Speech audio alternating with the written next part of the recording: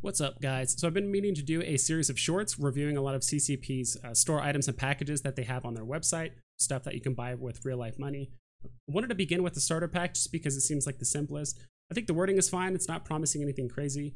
For the $7 price point, I would have liked to see the Omega go up to like 10 days or maybe the Plex go up to 50 or so, because between the Plex, the skins, and the suits, you're maybe getting 75 million ISK worth of stuff if you just sold it on the in-game market. And for a newer player, the Omega is not doing much other than doubling your training speed. So in my personal opinion, you're better off actually saving yourself a couple of dollars, buying the 110 Plex, which will net you about 300 million ISK, which is more than enough to buy yourself the suits and the skins, get yourself some +3 skilling implants, as well as a couple cerebral accelerators to simulate that like Omega status for a few days. So overall, I understand this package is meant to give players a taste of Omega, and I definitely don't think the package is terrible by any means, but it's definitely not the best or the worst package that's on the store.